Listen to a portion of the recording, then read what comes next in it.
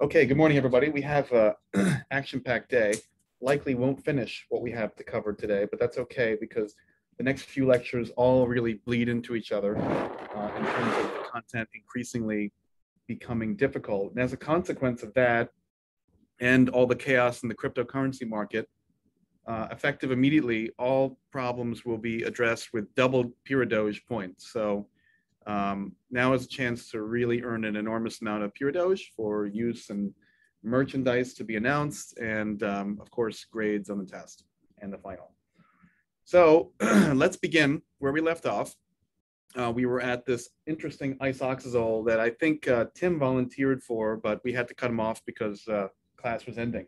So Tim, why don't you finish your thought on how we might make this radio-labeled isoxazole? I remember you mentioned something in the class, but I forgot what it was. Yeah, so my thought was to start with labeled acetone. And so if we made a creature like this, then reacted that with hydroxylamine, would that be okay?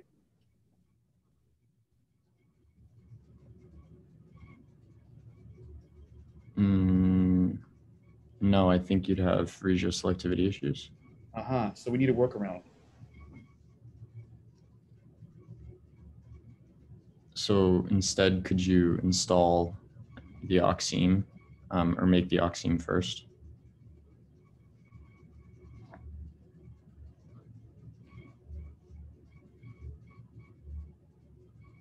Perfect. There you get your product. Brilliant. All right, let's move on to the consulting corner from the archive. Very interesting compounds here. Starting to introduce, we'll see a few of these examples today of sulfones and sulfonamides that make their way into real world problems that can cause a bit of grief sometimes on the part of the practitioner. So for this first one, we've got a pyrazole that is connected to a sulfonamide.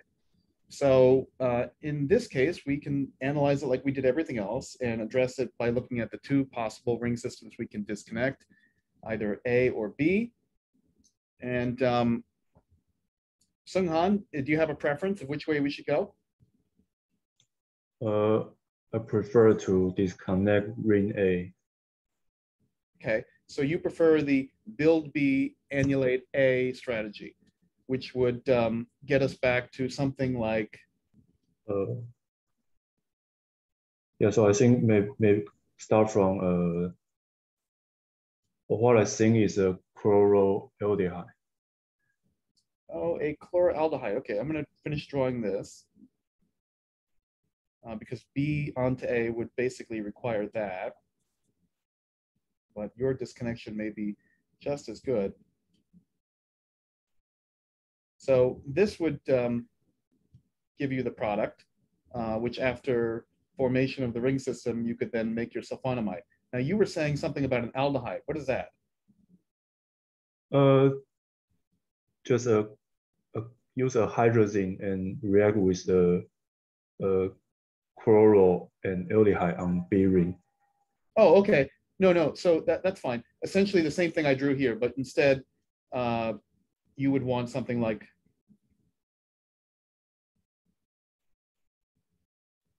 this. Yeah. Yeah. So operationally, making something like that usually is going to look something like this. Yeah. Okay. That's great. And then let's take a look at what happens with the AB strategy.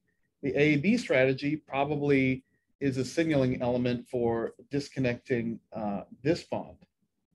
So if we do that, we end up with a simple looking pyrazole where, and at the very end, we're going to have to do some sort of, let's just put PG here. It can be a PMB, it can be a SEM, whatever your favorite pyrazole protecting group is here. We're going to put an X here. The X can be equal to, for instance, bromine. And here,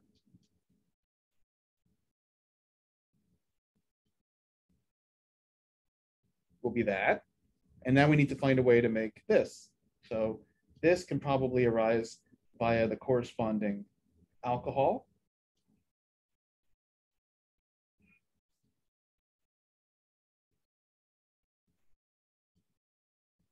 We can do bromination. will get us there. The regiochemistry is irrelevant because the product is symmetrical. And now we need just a simple synthesis of that compound, which actually is commercial. I might have an extra carbon here, but you get the idea. 1, 2, 3. So we just need a way of making that.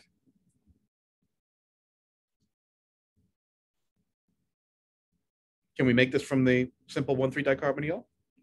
Sure.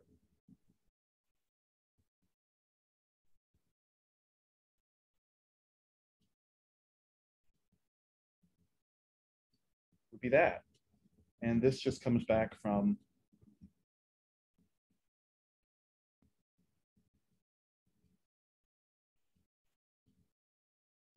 there. Gives you your product. Any questions? Okay, cool. Let's move on to this next one. Is there a key carbon here that you can see, Nathan, that would allow us to disconnect this extraordinarily quickly? Is there a nitrile group in there? Brilliant. That's all you need to know. So once we do that, the whole thing unravels.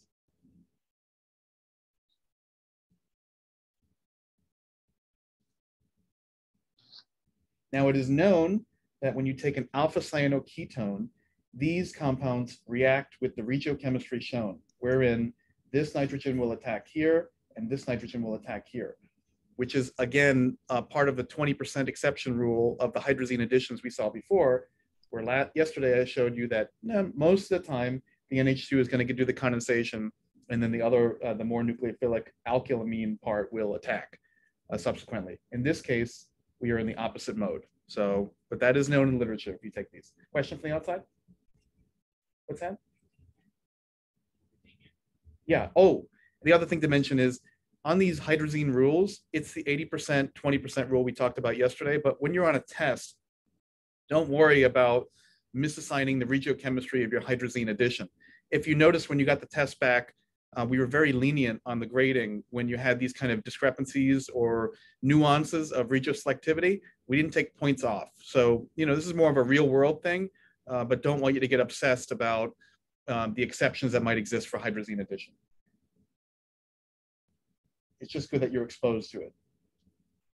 And that just comes back from the ketone via treatment with base and then tosyl cyanide. Great. Let's move on to this one that now has a sulfone directly embedded into the architecture. So for this one, there's a few disconnections you can think about. You could think about making, let's put the A ring and the B ring. You could think about making the A ring by some sort of perhaps SC bond formation followed by oxidation. Turns out the medicinal chemists had tried that, and that route was quite lengthy and not working very well. So they needed an alternative route, and the one that was proposed would be the one that would generate ring B by using a sequence of chemistry that we learned on Monday that doesn't involve condensation, but rather is the other main way of making pyrazoles, which is through 1,3-dipolar cycle addition. So if you imagine that this compound simply arises via the nitrile imine derivative,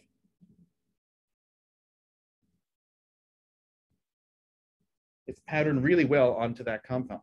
Where does this compound come from? Well, you can imagine that this dimethoxyacetal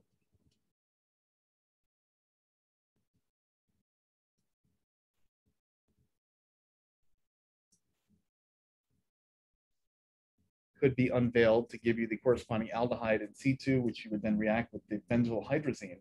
The benzyl hydrazine would then, of course, after oxidation, lead you to dipolar cycle addition. And this adduct comes as a consequence of a simple alkylation step.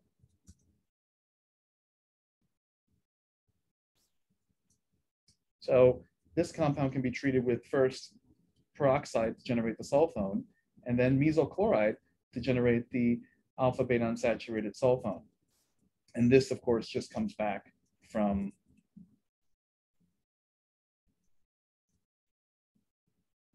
that halide. So a nice alternative way of stitching this together that doesn't involve substitution or palladium or lithiation chemistry, which they had encountered difficulties with. Finally, let's take a look at this one that this is from a long time ago, was quite problematic for the medicinal chemist. Now, you may look at this and say, hey, Phil, why can't we just do this?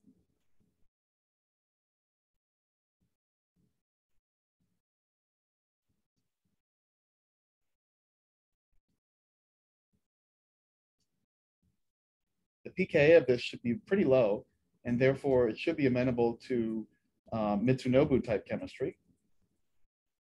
Or perhaps you could do SN2 displacement. And this was causing quite a bit of problems. Yields were very low here, so that didn't work out at all. So they needed something, much different. And so in that case, we need to start thinking about potentially looking into ring synthesis. And one of the annoying things about this pyrazole is, of course, the position of that CF3 group. So let's think in sort of a cross-coupling mode. We might think, well, we might be able to take advantage of some newly emerging methods out there and some old ones as well. We might be able to think about disconnecting that CF3 using either copper conditions or palladium conditions, and that would get us back to an intermediate like this.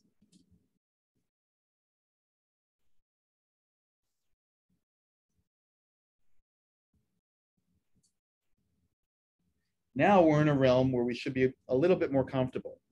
So where could you get this compound from potentially? Do we see anything that is a triggering element of this heterocycle that would get us there? Kind of what Nathan said before, isn't it? There's a nitrile hiding. So if we think about it this way, all we need is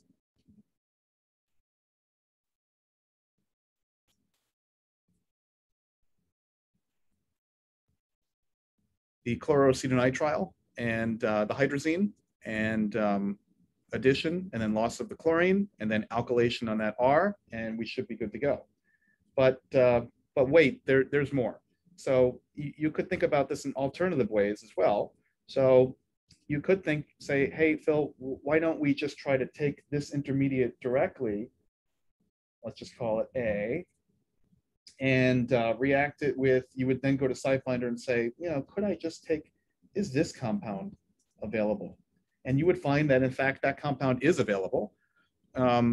It's uncertain if this reaction would necessarily work, but it's definitely something you could propose, followed by oxidation. So also a completely reasonable disconnection. One could also think about looking at this from the standpoint of maybe nitration chemistry, and that would lead you down a road to that compound. If you could nitrate in the proper position, which you might be able to, that would be great. And the nice thing about this is that we can use our old friend Bilsmeyer.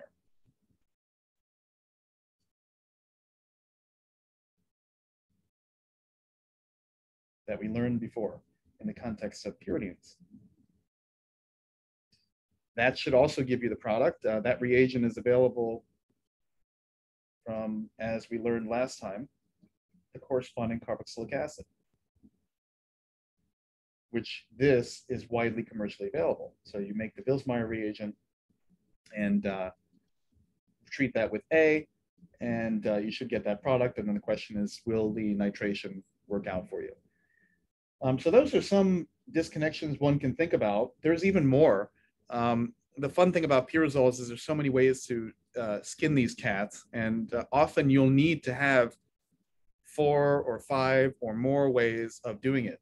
In the modern era, where there's less and less chemistry going on in your actual hood, many of you, when you graduate, may find yourselves in a world where all of your chemistry is being done virtually. And you will be a consultant. Many of my former students find themselves in the situation where they're basically consulting all day because they're not doing anything by the hood. And so when your CRO comes back to you and says, LCMS does not comply, which is unfortunately usually what you get, you're going to have to give them a bunch of other ideas. And the ideas are going to have to be based upon, unfortunately, not your wisdom from the hood, but rather just knowledge from a class like this. So it's always really good to have 50 tricks up your sleeve and a plan B, always waiting for when that CRO comes back to you and says, the NMR doesn't comply.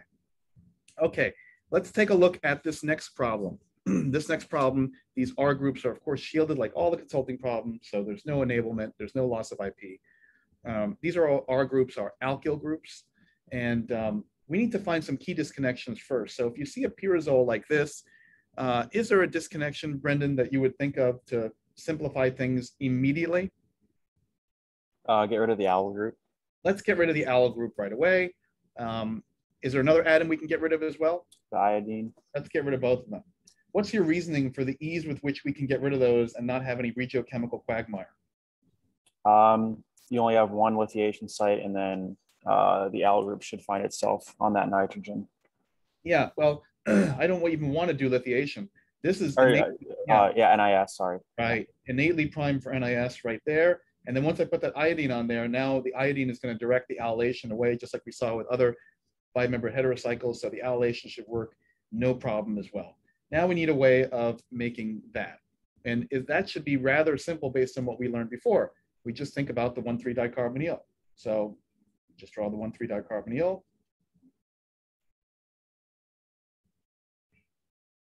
That looks like a great adduct from DMF, DMA.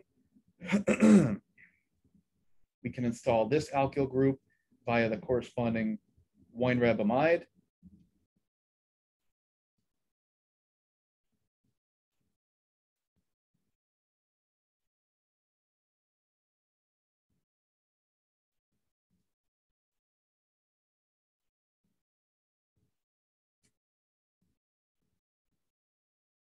And simply DMF, DMA. Fantastic. That initial disconnection that you made, Brendan, simplified everything moving forward. Okay, fantastic. Well, let's start with the part 2 of 1,2-azoles. You'll recall there's one particular heterocycle that we left out, and that is the isothiazole. We will indeed get to that in just a moment, but first, it's important to understand historically where isothiazoles actually originated. And that was this interesting natural product called colchicine. Now, when I used to teach a synthesis class, we used to spend quite a bit of time working out the synthesis of colchicine and all the various manifestations, of which there have been, I think, more than a dozen at this point, syntheses or formal syntheses of colchicine. But it is interesting to just historically look back at some of the ways that people made them. I'll cover 2. One of them from Esche Moser and our own Dale Boger, commenced with the formation of a pyrone, which we learned about, which you probably thought you'd never have to see again, but here it is. That pyrone can then undergo some sort of reaction with that substituted maleic anhydride. And to help us through this, perhaps Simona can tell us what happens in that first step there, and then I'll draw it with you. You have a Diels-Alder, and then you can have an electrocyclic ring opening.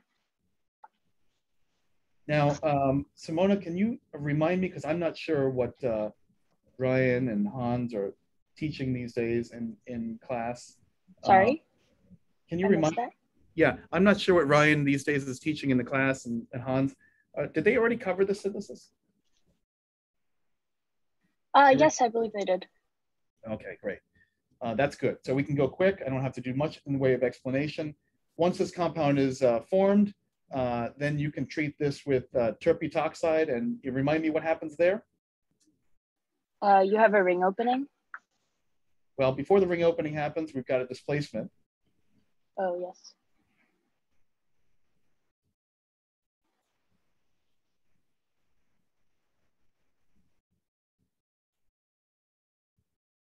And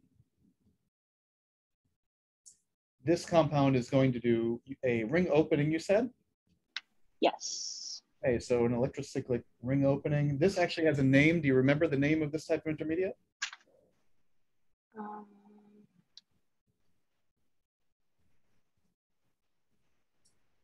No. It's a norcaridine. Norcaridine. Thank you, Alex. So yeah, ring opens, and then after that, there's a lot of different functional group manipulations to give you the product. Great. So we'll skip through that because you've already covered it. And we'll go to the Woodward synthesis, which involves the sort of invention of an isothiazole. You know, the Woodward synthesis sort of stems on logic that he has really was his hallmark. And his hallmark was making rings that are difficult to thermodynamically produce in those days, things like 7-member rings, by using tethering atoms to give you reduced conformational flexibility and make things a little easier to form. He did this a lot. If you look at a synthesis of erythronolide, his last synthesis, it features the use of sulfur quite a bit in order to tether units together for intramolecularity. Now, you'll see here a Friedel-Crafts takes place in this step, and this isothiazole is used as a unit to sort of protect the functionality of that amino group here, and also get the stage set for all the subsequent chemistry. Now, a few years ago, it was revealed to the community there was a secret synthesis of colchicine that had never been reported, and that secret synthesis used a pyrrole instead of an isothiazole, but we never found out about that. In the classic Woodward fashion, we were made to believe that this was the first manifestation of this idea. And I think it's fun to just look at the prose with which you don't see in the literature anymore. You can read this yourself, but basically he says, forceful reminder of the fantastic multiformity of organic chemistry, provided the fact that although literally millions of different compounds were known at the time our plan was laid down, no simple isothiazole of any kind had been prepared. So, I mean, it's just fun to read. It's like reading a novel. Consequently, we first set about to see whether we could coax a member of the class into being. That's pretty cool. So they did, in fact, coax it into being. They used a Wittig reaction in order to forge the key bond you see here. At the time, the Wittig reaction was a very much in vogue new reaction, kind of like the metathesis was several years ago. It gives you an idea of the time they were living in. And that required the synthesis of the isothiazole you see here. And in order to create that isothiazole, it was prepared from this compound.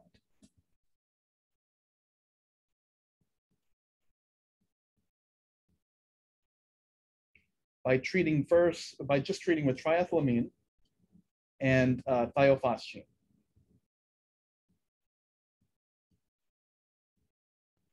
Now we need some help and to figure out how this works. So any thoughts on what happens when we treat this vanilligosamide with thiophosgene and triethylamine? And for that, perhaps Tawe can help us out moving arrows.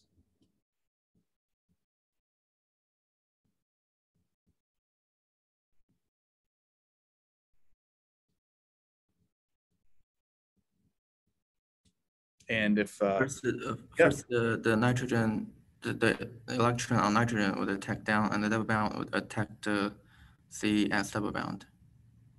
Fantastic.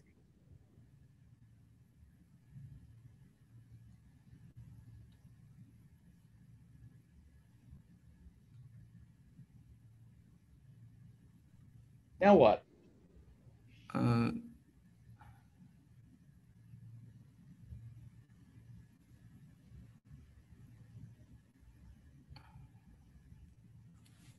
And then I think maybe the proton next to the ester group would leave. Yeah, and form the structure. And then the nitrogen would attack the sulfur.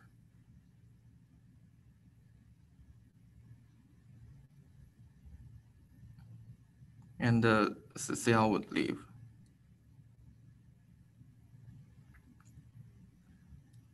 Now, this is a degenerate mechanism, but you can imagine that that this compound right here has 1, 2, 3, 4, 5, 6. This is actually could be viewed as an electrocyclization, 6 pi. Yeah. Either way you want to draw it. Now, once you get that carbene in hand, just an isomerization away and proton pickup to the isothiazole. So it's debatable whether if Woodward had not done this colchicine synthesis, how many years would elapse before someone would have invented it.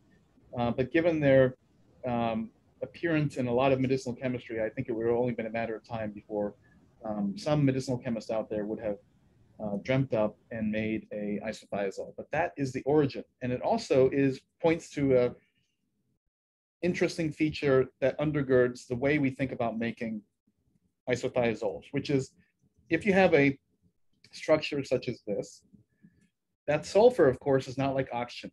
And because of its extra orbitals, it can be oxidized and you can attack it directly. So systems like this are very amenable and very willing to cyclize on sulfur and aromatize.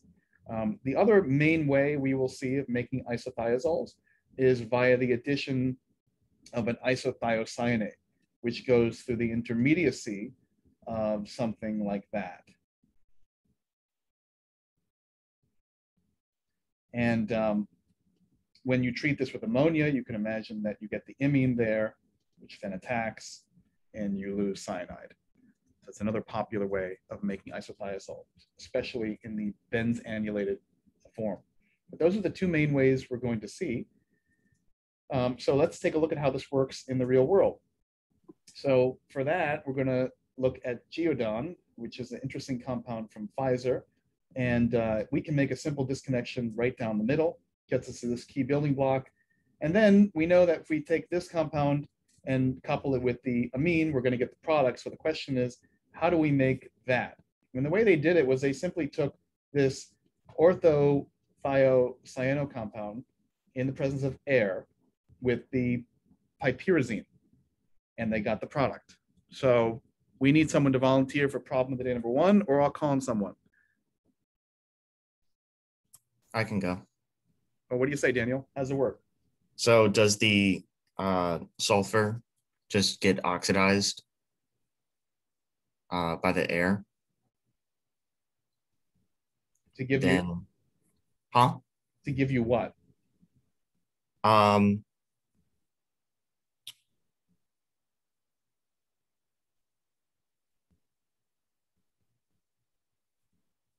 Does it just form the sulfur oxygen bond? Not quite. What will a sulfide do in air? Anyone? Disulfide? Aha, So it dimerizes. exactly.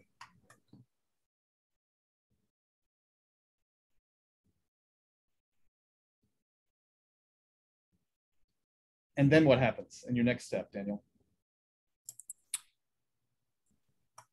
The nitrogen heterocycle attacks into the cyano, form the, yeah. There you go. Brilliant. Sulfides don't need a lot of convincing to dimerize. They're very friendly, and they like to couple and dimerize very easily. So you can basically purchase your oxidation just from the air you breathe. Okay. So the attack on sulfur that you saw in the Woodward synthesis, just if you go a little bit higher, yeah. So that you would never see with oxygen, right? If you had Correct. CO. Correct. I see. Okay, thanks. But let's you know, I hate to be derailed since this lecture is so long already, but it's your fault, Nick. You know, the question is whether if you had this benzannulated, could you make, let's say, let's just explore this for a moment.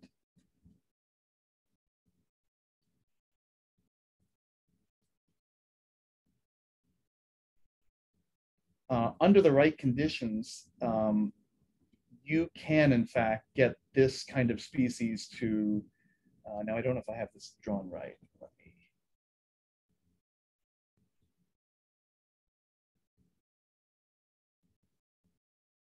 These can isomerize to the isoxazole. That kind of thing is known. So, but that's the oxygen would come from the hydroxylamine? No, in this case, the oxygen is going to come from the aldehyde because you would activate this with like tazolent chloride or H+. And so if you search the literature, you may find examples like that. But to answer your original question, no, things don't attack oxygen. Oxygen is going to be doing the attacking, always. I see. But in this case, it's a bit different because you don't have a leaving group like. That's right. That's right. So this is only limited to benzene systems? Yeah, I haven't really seen this used in the alkyl series. Yeah. I see. All Okay, right. thanks. So, yep, sure. Let's move on now to this example from Park Davis, which perhaps we can use the exact same logic. Daniel, do you just want to shout out what my starting material is for this? Same as in the problem of the day number 1. Except for? I would think that would just get hydrolyzed. Uh, Or maybe you could start with the acyl chloride. yeah. So for instance, the acid or the ester, and then that, and simply add your amino acid. And you'll get out the product. That's how they made the analogs. Or acid chloride is fine too. Okay, let's take a look at this orexin antagonist. And we only learned a couple of ways of doing this, so you don't have a lot of choices here. So can someone call out quickly how this orexin antagonist might be made? Perhaps Kelly could help us with that. Sure. Can you make that from like if you break this the SN bond and have like the thiocyanate? Great, awesome.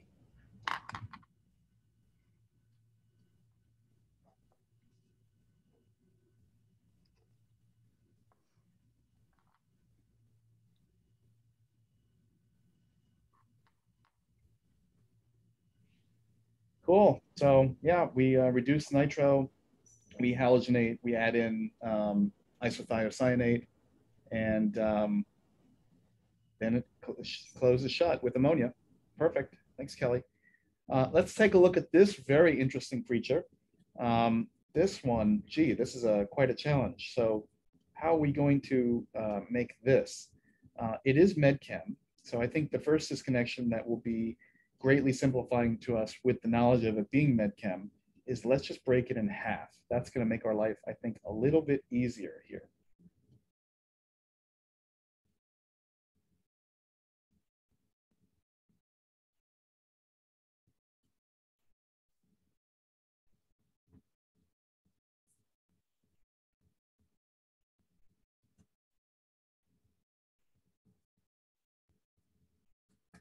And if we do that, we now need these two building blocks.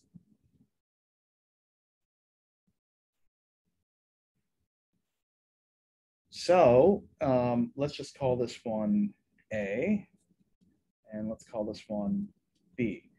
Let's think for a moment how we might be able to put together B. Now note here, for medicinal chemistry purposes, you can have the aryl group in there, but what might be even easier to do is have the bromide there. It simplifies your retrosynthesis because differentiating these two bromides should be simple. Why do you suspect that is, Ellie? If I have a bromo here and a bromo there, why should those be easily differentiatable?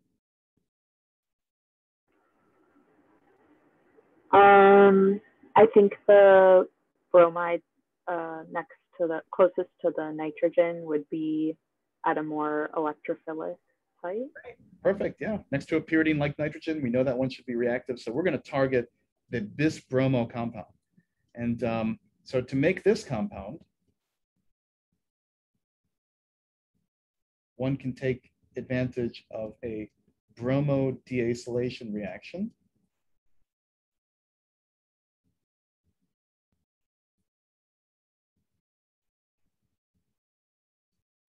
Treating this with sodium hydroxide and bromine will give you your product. And then we need a way of making that.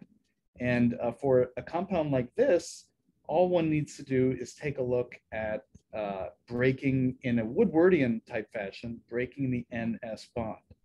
And that leads us down a road towards something like this.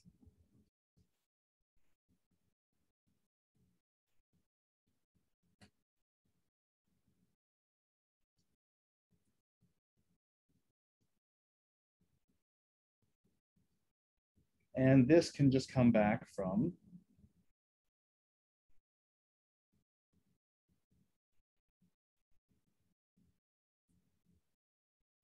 that. You can use Br2 or HBr. We'll give you this intermediate, which immediately cyclizes to there. sodium hydroxide bromine will then give you your dibromo compound. Suzuki coupling takes place first here, and then your other Suzuki or whatever you want to do in the next step takes place in the other remaining bromine atom. And now all we need is a way of making this compound, which you can imagine a meioraborylation will get us very quickly to this species. And now we've got a pretty simple looking indazole. Now, alkylation of this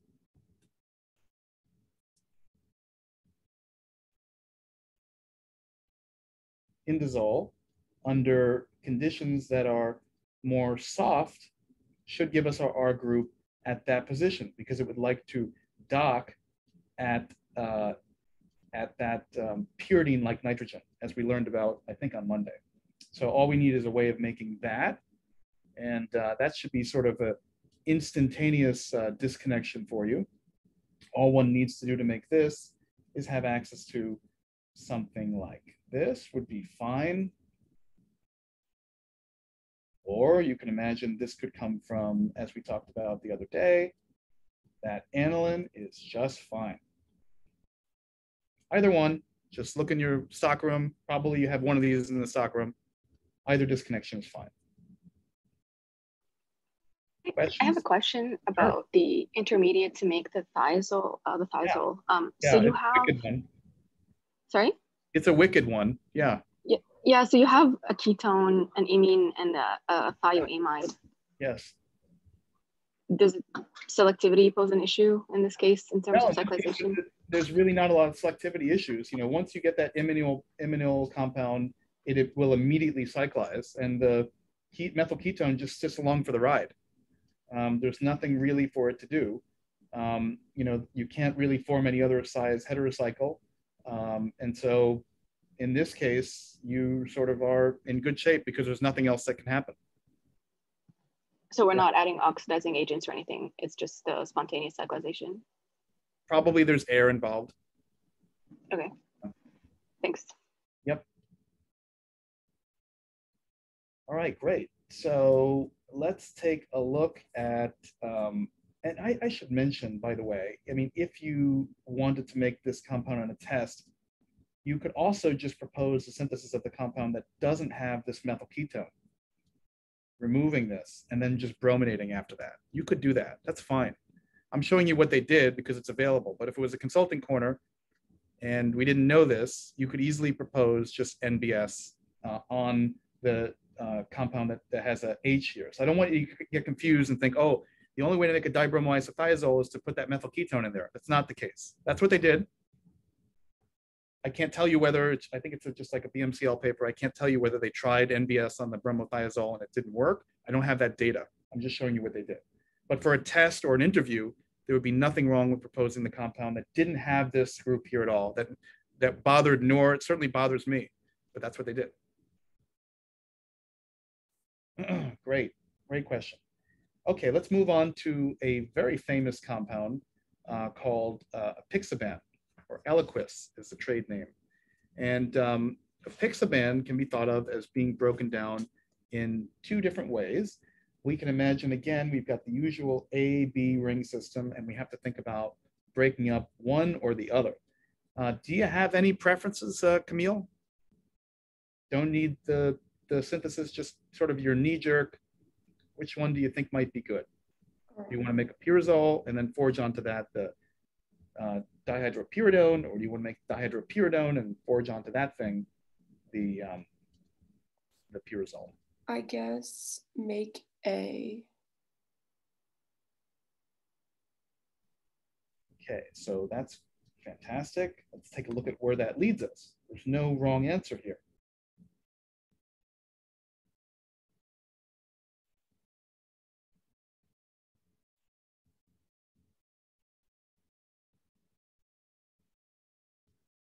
That's what that would do for you, right? That's what I would need, correct?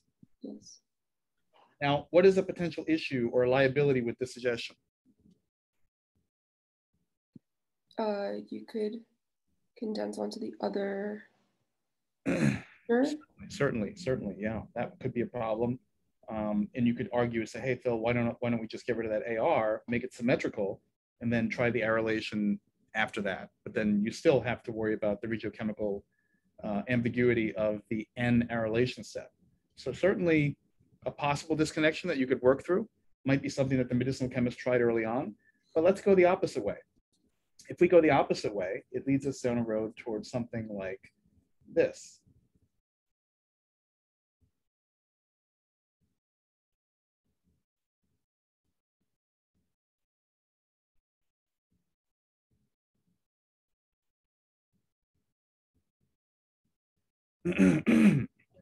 And this one could certainly work out fine, but an even simpler manifestation of this is what they ended up doing, which instead of the 1,3-dicarbonyl logic was simply to think about dipolar cycloaddition. So this easily prepared intermediate could be used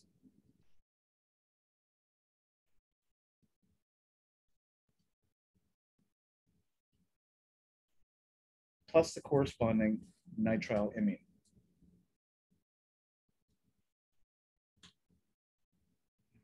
And this just comes back from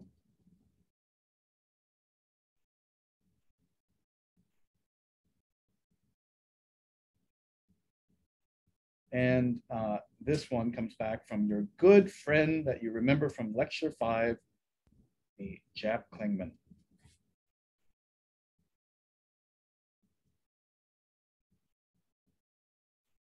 So we make our nitrile imine, we do the dipolar cycloaddition, and that's how they made Eliquis. But all these, the 3 disconnections we see here are ones that you would want to think about. They're all good. You would want to sketch all of them out, and then you would finally arrive at this, this disconnection.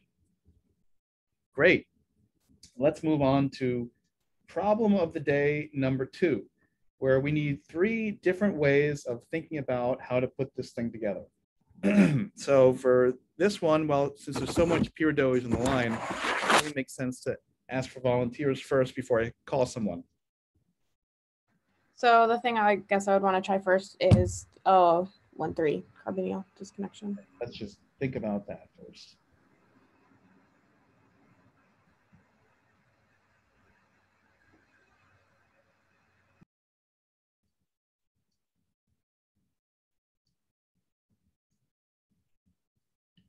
All right, that looks pretty good. Only potential liability there perhaps is the regiochemical outcome, but as we learned before, depending on what that AR group is here, it is possible that under the right conditions, you'll get the right regiochemistry. So we'll just give it to you. In fact, or you just build it in, right? Use the oxime. Correct, or well, not the oxime, but the hydrazone, you mean? Yeah, sorry. I'm not sure if you can take a chlorohydrazone though and acylate it that way, but let's just, for the purpose of what we're discussing here, this is a fine intermediate that you could potentially use. So I just need a way of making that now.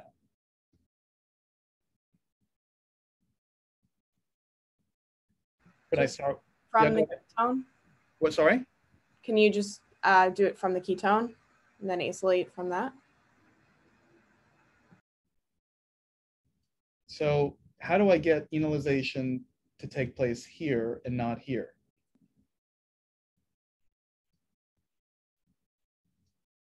That's a bit of a tricky one, isn't it? So the way they do it is they start with that, simply react it with a diazo compound and BF3 and do something which you probably learned in Dale's class.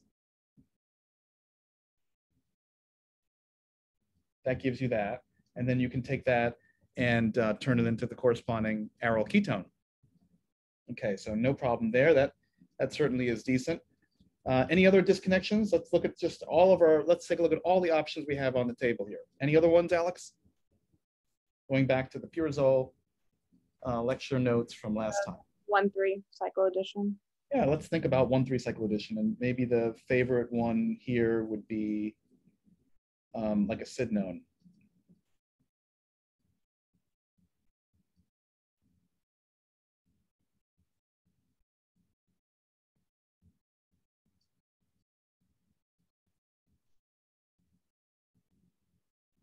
Only problem is sydinones don't react that well in an intermolecular form with unactivated olefins because they're subject to the rules and regulations of dipolar cycloaddition, which prefers to have either highly activated or highly electron deficient olefins. So in order to get this to work, perhaps one could go via the enamine, but then again, you'd have the problem of which enamine do you make, that one or that one? So a little bit too much ambiguity for my taste. We're gonna have to pass on that one.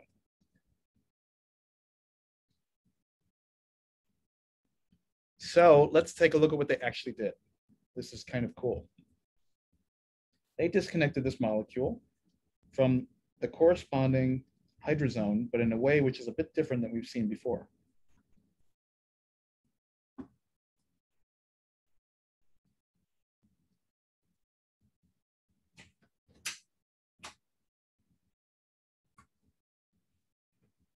So when you simply treat this with base, out pops the product.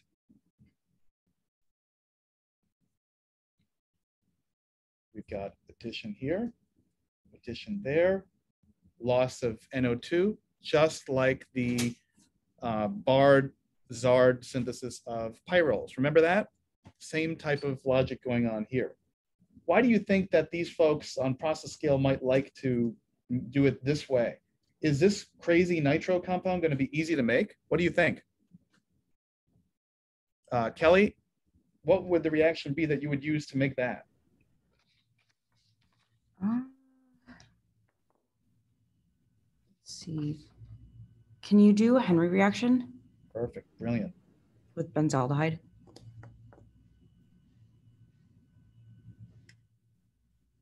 Awesome, that's what they did.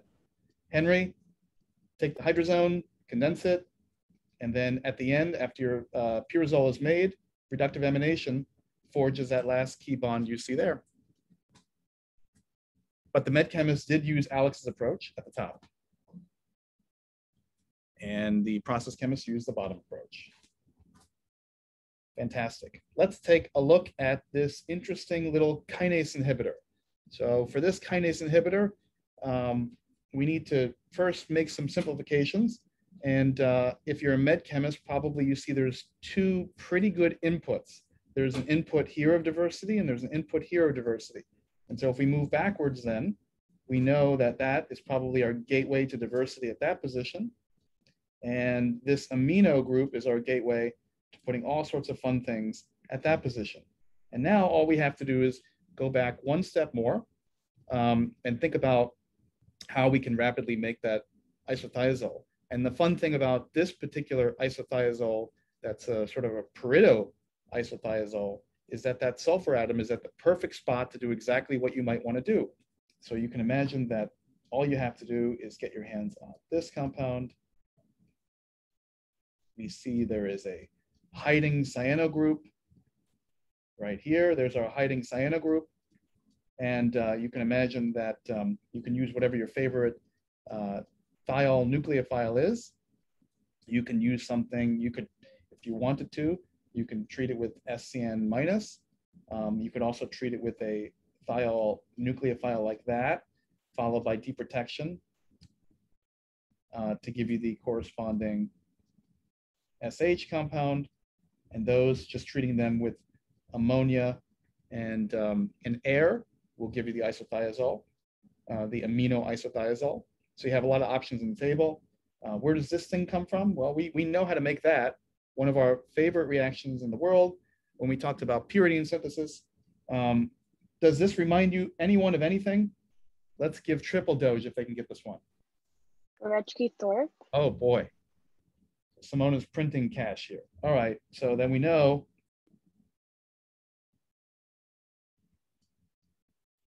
we can just get it from there. So that can be brominated, and then POCl3, you get your product. Of course, you can buy this, but if Aldrich is broken, you can also make it very easily from really cheap chemicals using Guareschi Thorpe. Fantastic. Let's move on to problem of the day number 3, where we have this glorious little cage match between the med chemist and the process chemist. And so do we have any, let's see who our med chemists are. We've got Sung Han, Nathan, Brendan, Taiwei, Ellie, Alex, Noor, Nick, Fang. those are our medicinal chemists. Anyone from that group want to volunteer on thoughts on how we might be able to do this, generating analogs in the process? Yeah, so I guess I would want to clear the pyridine kind of on the top half, and then also the ether. So you could do like cross coupling and then SNAR on the bottom. I like that.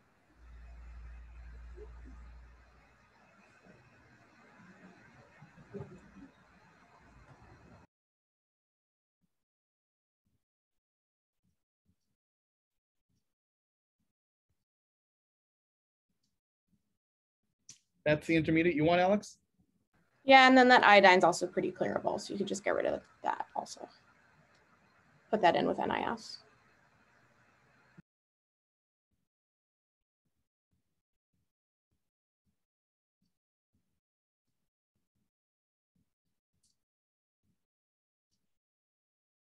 I'm going to give you a clue that both a proton or an NH2 may be fine for you. Okay? Both are fine. If it's a proton there, then NIS is great. If it's an amine, then Sandmeyer is great. Either one is fine. And now, look what we have. We have our favorite little quagmire. We have two rings. In this case, these two are pretty similar in terms of aromaticity. So which one do we disconnect? Gee, anybody, which one? If we, let's say, go A into B or B into A, based on the rules we have learned so far in the past 14 lectures, they look kind of equivalent, don't they? They both have 2 nitrogen atoms. One is 6, one is 5. There's some symmetry there. Gee, if you only knew how to make pyrazines, you'd be in trouble. And if you only knew how to make pyrazoles, you'd be in trouble. But luckily, you folks know how to make both. Hooray. So what do you say, Noor?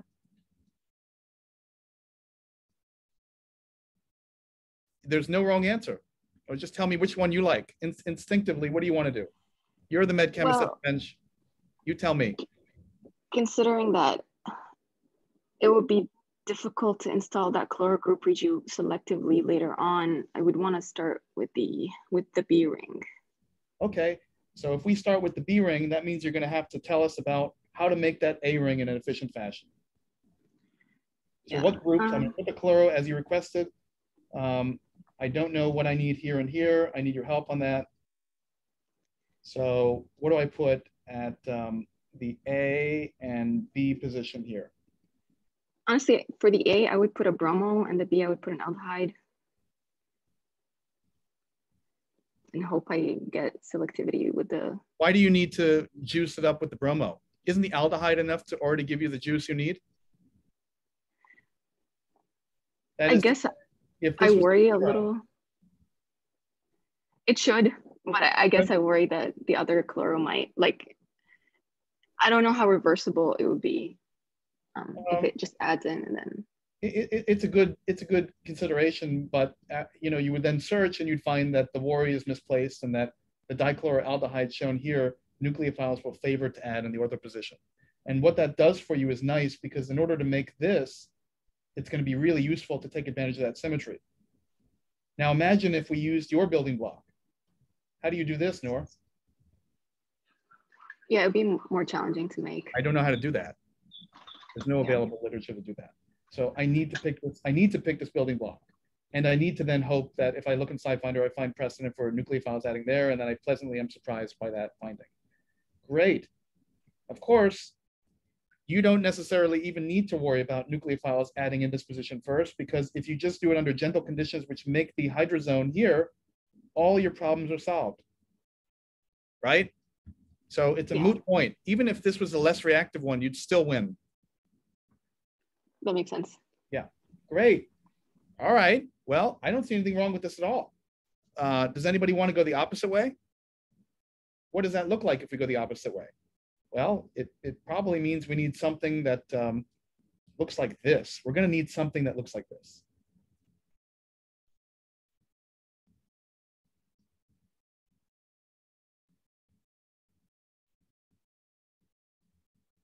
Right?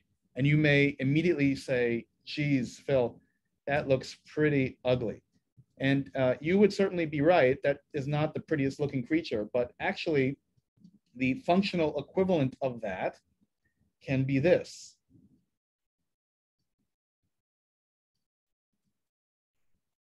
Turns out when you take pyrazoles like this, aminopyrazoles like this, and you nitrosylate them, they nitrosylate at carbon, not at nitrogen. And taking this compound and treating it with dimethylmalonate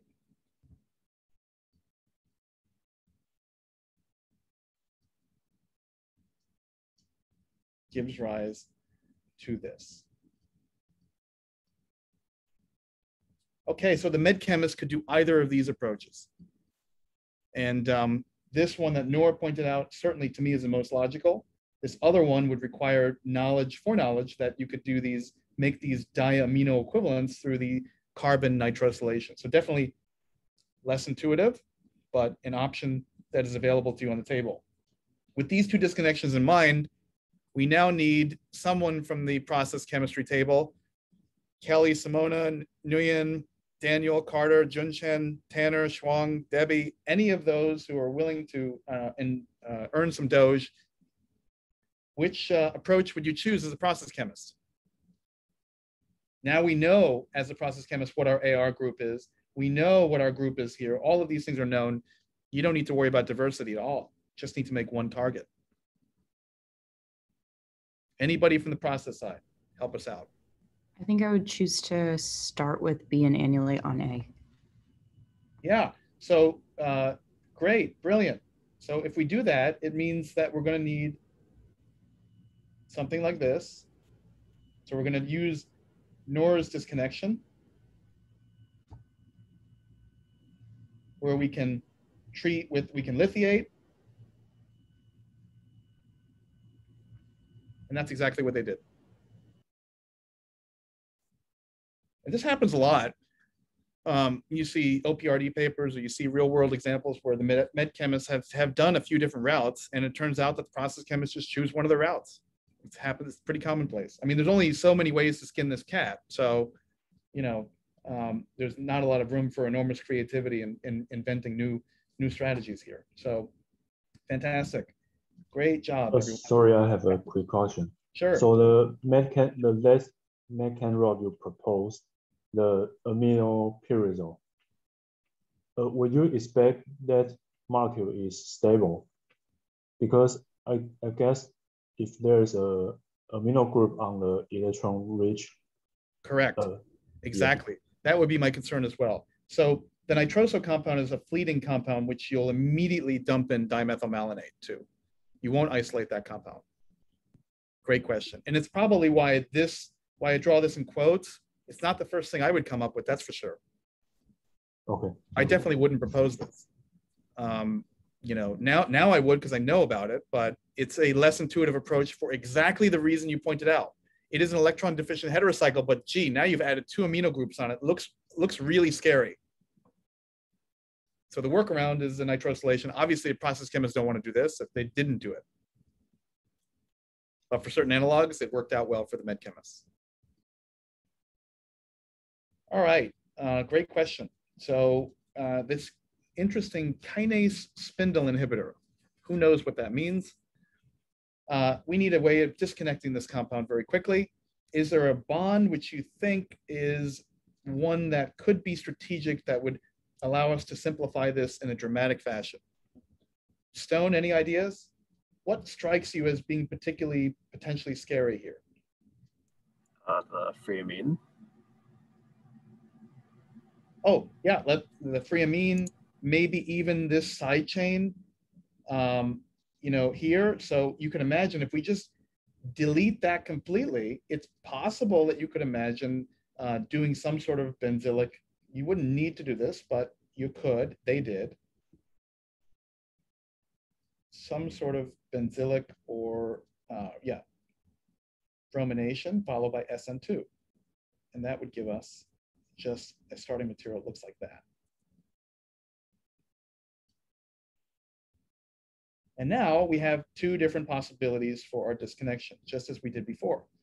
Before we had a pyrazine that was connected to an isothiazole, or it was a pyrazole.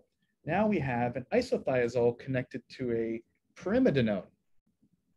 Luckily, you know how to make both of these things. So we need some suggestions on what would happen if we went A to B or B to A. And perhaps Tim could just tell us which one intuitively with a 1 microsecond analysis do you prefer? And we'll do that one. I would build B. You would start with A and you would build into B, which would mean we would need this compound.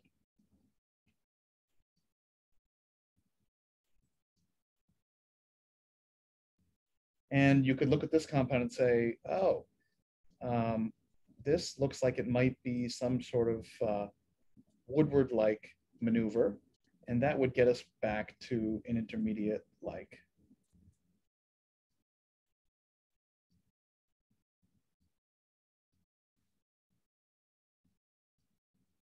That, which then comes back to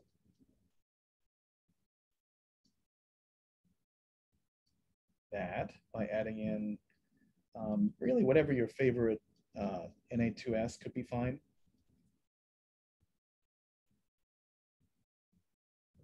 And this just comes back from malonyl dinitrile and formulating. So let's just get rid of that. Great. Treat this with some sort of oxidant. We should be good there. And we need to add in our nitrogen. And we are good to go there. So great. How do we forge the pyrimidinone? Well, that's just 3+3 logic. So with that compound in hand, we can use what we learned before in order to forge a pyrimidinone through 3+3. So if we go the opposite way, we now need to make the isothiazole. And that requires making an intermediate like this.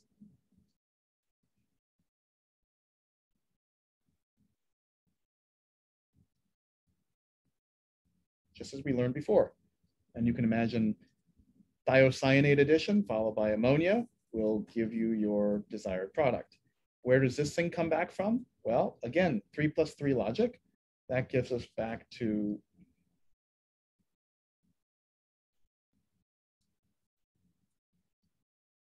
an intermediate that looks like that.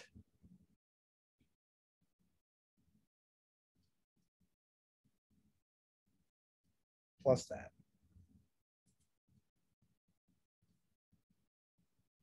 Questions? Then POCl3. So both disconnections are just fine. Either one could be potentially employed here.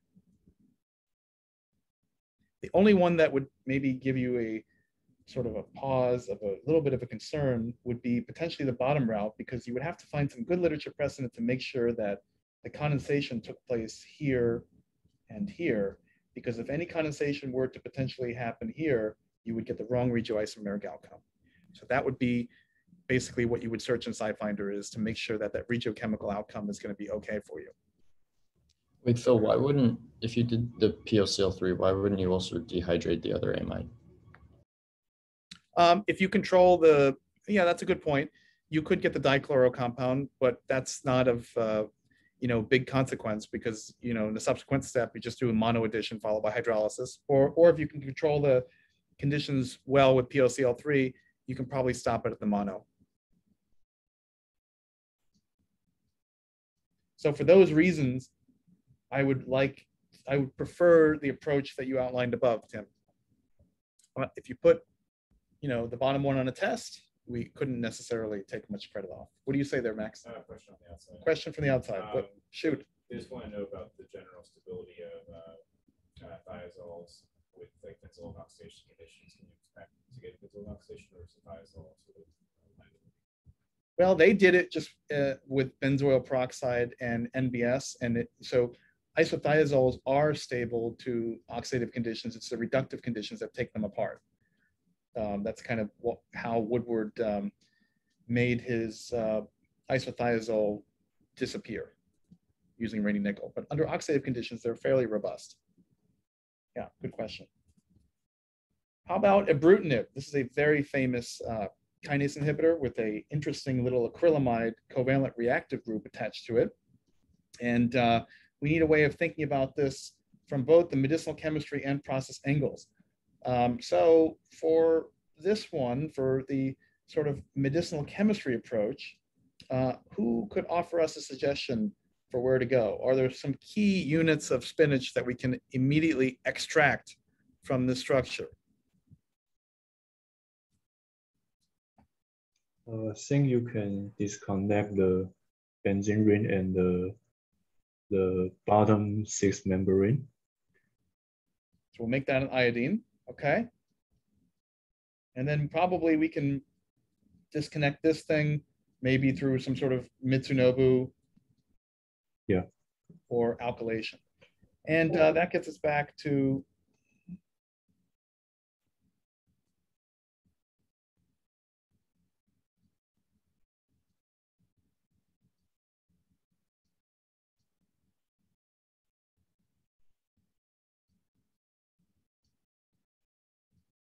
this compound.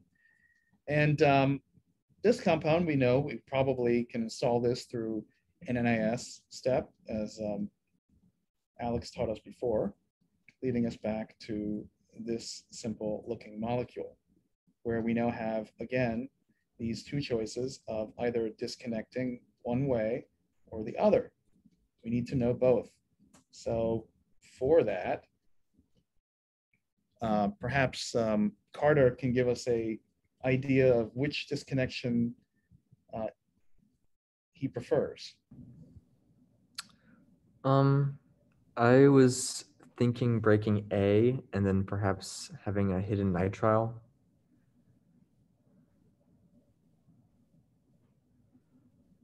He has astutely identified that carbon as being the sneaky hiding nitrile.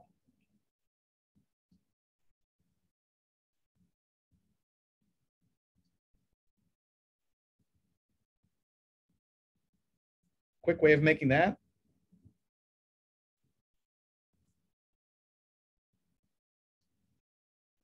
Can we use the same logic you just used before? Yeah, using the dicyano compound condensed onto thiourea or urea. Well, thiourea, I'm not seeing the thiourea, let's say, but I do see the dinitrile. And in order to make this pyrazole, all I need to do is add in hydrazine. Is that what you meant? Oh, yeah. I was looking from the other side, but yeah, that makes more sense. Okay, fantastic. So that will work. And then we need a way to think about going from A to B. Thoughts on how we might be able to do that?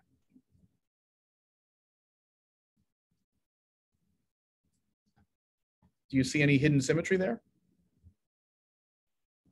If we could draw back to the diamino diazine.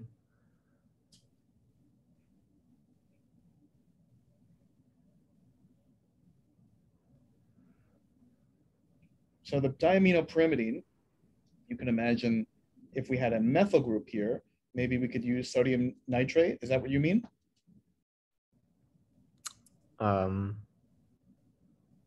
Yes. On paper, it would be fine.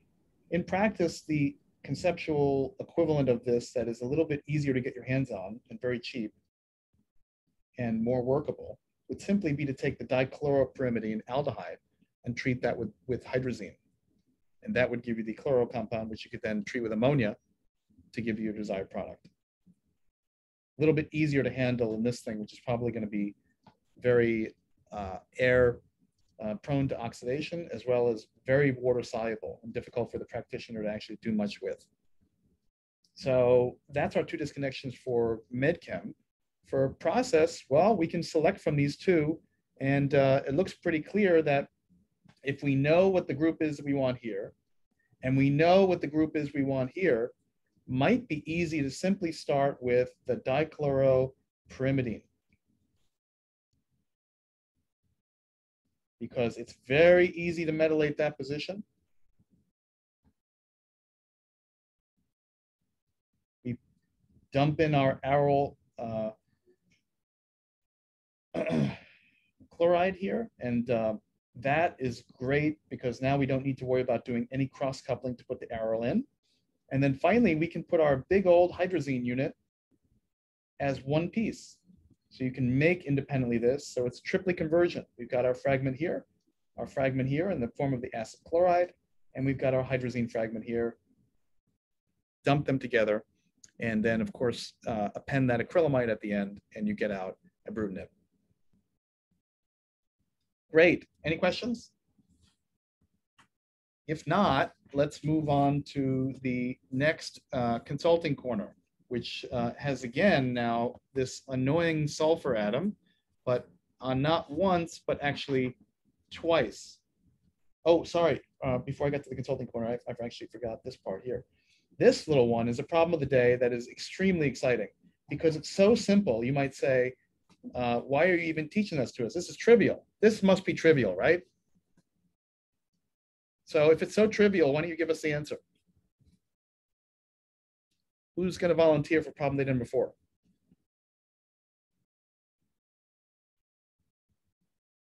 Is it hard just because the bromination selectivity of the parent pyrazoles? So I want to draw your idea, Brennan. You're suggesting just making this compound.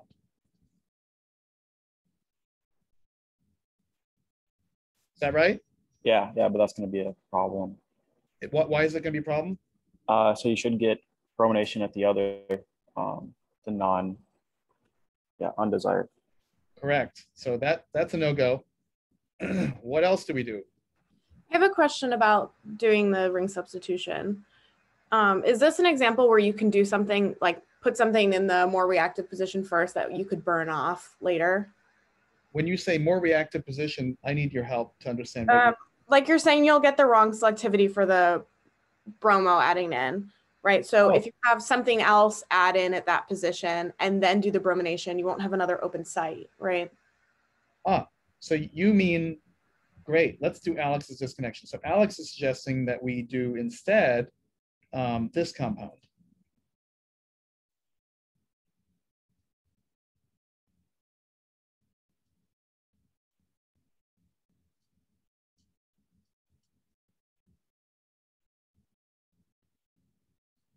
For instance, that. And then we have blocked it, and then later on we can potentially decarboxylate, for example, right? Yeah, something like that logic. Oh, sorry, I have the wrong. No, sorry, I have the wrong. Yeah, switch it. Yeah, sorry. Yeah, unfortunately, that's a great idea. They tried it, but the bromination didn't work. Great idea. We can draw the one that I drew before. And say, oh, hey, Phil, how about a good old Hunziker here? Unfortunately, the Hunziker, instead of doing the decarboxylated bromination, which had some precedent, instead, the product it gave was, again, the dreaded bromoisomer there. Could you just incorporate? Go ahead. Sorry, go ahead, folks. Could you do a Sandmeyer? Aha, Sandmeyer. So Sandmeyer would look something like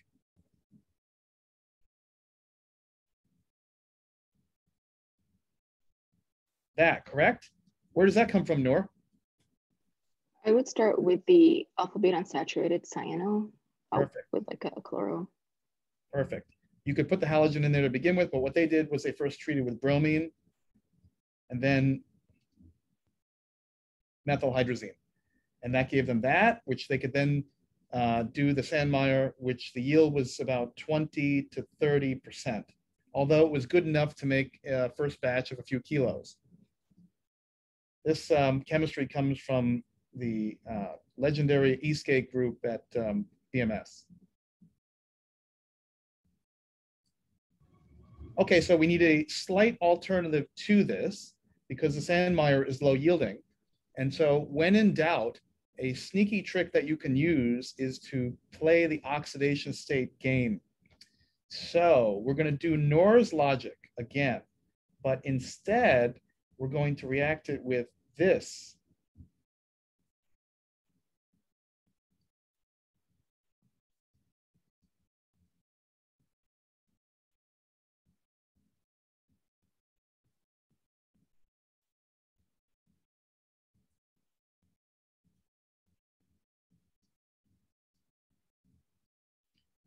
That's going to give us that compound in 84% yield, kilogram scale.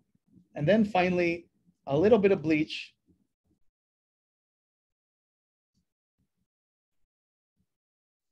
gives us around 50% yield of the desired product.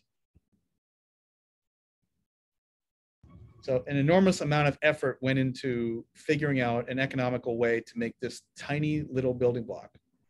A lot of root scouting, a lot of ideation, a lot of going to the lab, figuring out what didn't work, and then going back and trying again. So very, very exciting process chemistry there. Yeah, yeah. I just have a quick question. I know you don't like getting derailed, but what if you took the oxime, the ketone, the oxime, and then the cyano compound and treat that with HBr? Would that snap shut? Like if you tosylated the oxime? Well, oxime, you mean? Yeah, on the nitrogen one. So we just took that back to the ketone and the yeah. But oxime, you mean hydrazone? Not quite getting you. No. So you build the oxidation state into the nitrogen. So you build the NN bond using the. So if you build the oxime there, NOTS. Okay. And then. How do I put my methyl group in? Is there any way to do that after? Is that just a big problem? That's going to be that's a problem. They really want to, because then you're in process scale. You got the methyl iodide. You're going to have mixtures for sure. You're going to probably have a. It's not going to be perfect isomer distribution, and separating those two compounds is going to be a nightmare on scale. Imagine you're on multi-kilogram scale.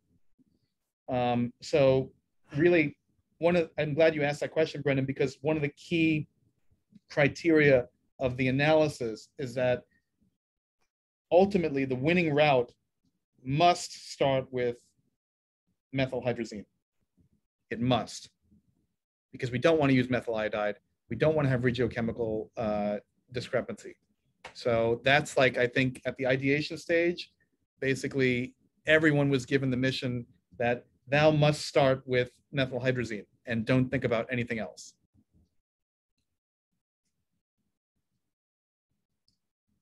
Okay, great. We're running short on time, but as I mentioned, a lot of these other things that we're going to be talking about really fit in well to the subsequent lectures. So rather than speeding up and confusing you all, I'll just go at the normal pace. So this little consulting corner here involves now two different sulfur atoms. We've got, oh, this is a mistake, sorry.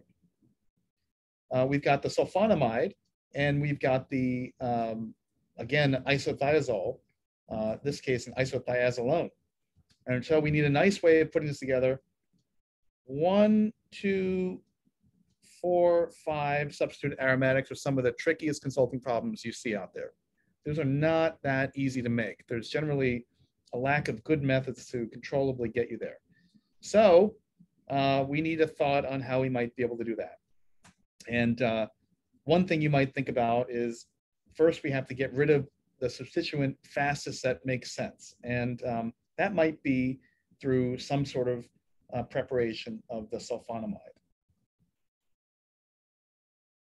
Now, one of my favorite ways of making sulfonamides, if we had, let's say, a metal here, like let's say zinc, is by using a method from about 6 years ago that came from the Buchwald group, using this reagent called TCPC.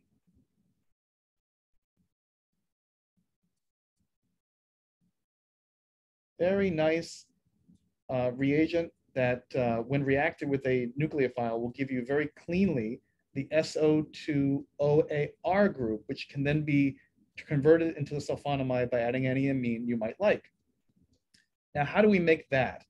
you might say, well, hey, Phil, can't we just do direct amylation from this compound? And unfortunately, even if you have a protecting group here, the problem you're going to have is that the direct amylation is likely going to go here. So you have two options. One is you can put a TMS trick, put a TMS there, then lithiate here. Option number two is use ChemDraw. And ChemDraw tells you that you can, in fact, put a bromo here selectively. So the ChemDraw trick is the one to use. You convert that aryl bromide into the aryl zinc.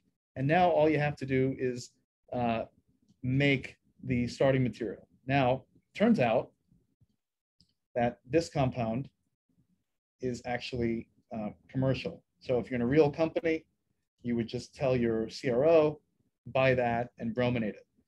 But, and you probably want to put a PMB on there before you do your metallation chemistry.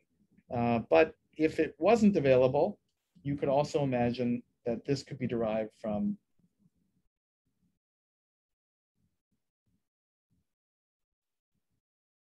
a compound like that. And that is also commercial. Okay, fantastic. So can you start with the symmetric molecule? So like having the amide dihalo functionalize one end and then sort of do decarboxylative chemistry to put a lithium, to lithiate or to metallate proximal to the halo group. So a symmetrical compound, give me the numbers of where the different groups would be. Okay, so you have 1 and 5 would be ester or amide, and then 2 and 4 would be halo groups.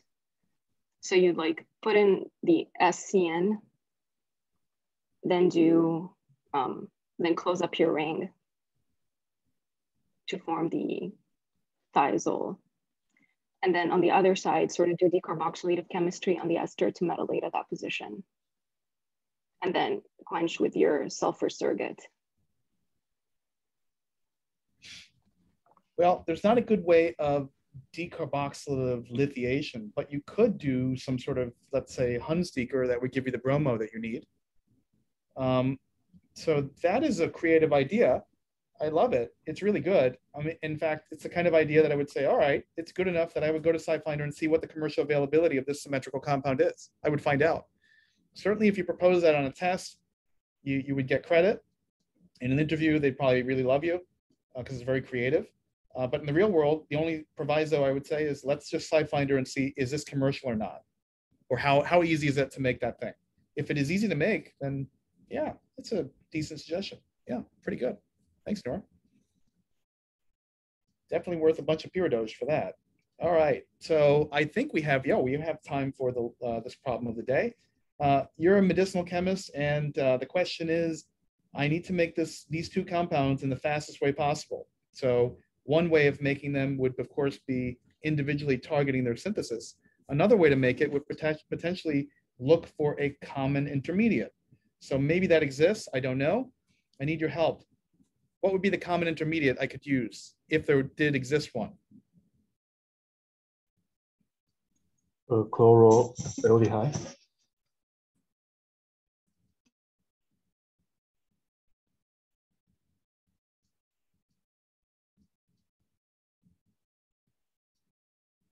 Brilliant.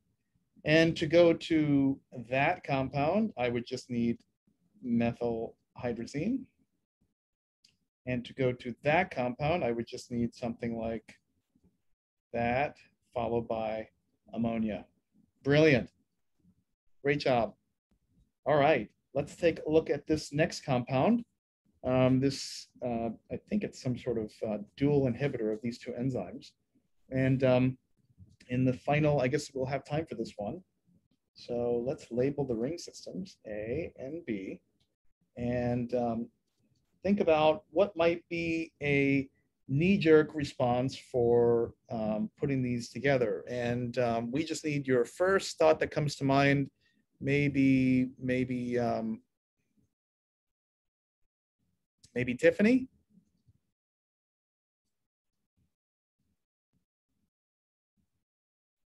Yeah, I guess I would want to disconnect ring A. Okay, great. So if we disconnect ring A, that means we need something that looks like potentially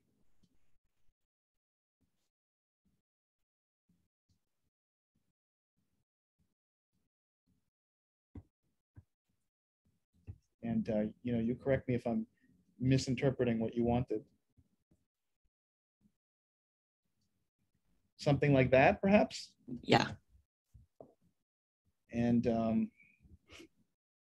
maybe we get lucky and we can find conditions to do selective Suzuki or selective indisol formation followed by the, one followed by the other. Hopefully we don't get regiochemical mixtures there. So definitely a possible disconnection. That is, again, taking B and fusing on A. But what if we think about A and fusing on B? Is there something we can do there that perhaps is reminiscent of a method we learned at the very beginning of, I think it was lecture number 7 or 8, the synthesis of pyridines? Can you use Meldrum's acid and an arylaldehyde and do a haunch? Aha! There is a hanch that is hiding in here. Simona sees it. Do all of you?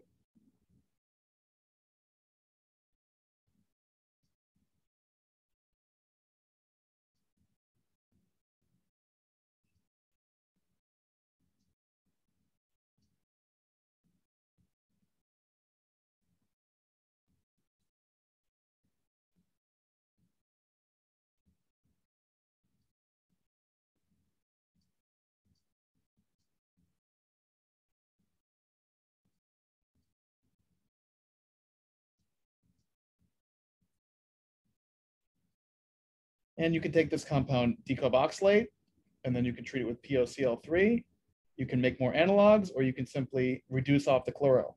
But what is likable about this is just simply the sheer diversity and speed with which you can get aryl analogs here. And potentially in the future, if you wanted to, you can even do additional Suzuki's to take a look at that chloro compound. That is fantastic. The only thing we need, sorry, you're not done yet, Simona. We need to make that. There is a hidden nitrile, so can you just disconnect to the trifluoro ketone with a cyano?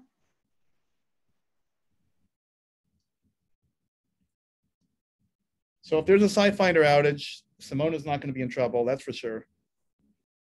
Fantastic. All right, and I guess in the final, we have 2 minutes, so we might as well keep going. Let's just see if we can address this last one in the final 2 minutes. It looks to be rather straightforward. And I guess what we can do is, in the same fashion as we have done before, eliminate an exogenous group that will be installed through a diversity step. So to save time, let's just convert that to a triflate.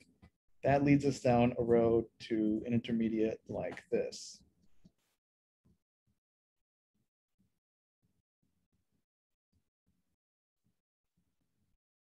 And we'll abbreviate the pyrazine with a PY. That again comes back from the corresponding isothiazolone.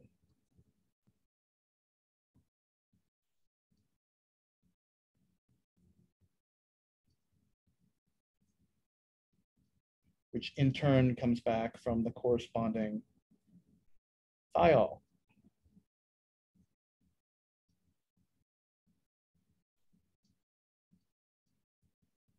And this can be formed from the corresponding fluoro compound.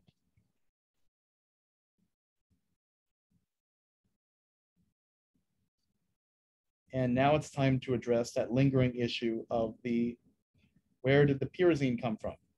That came from the corresponding bromide.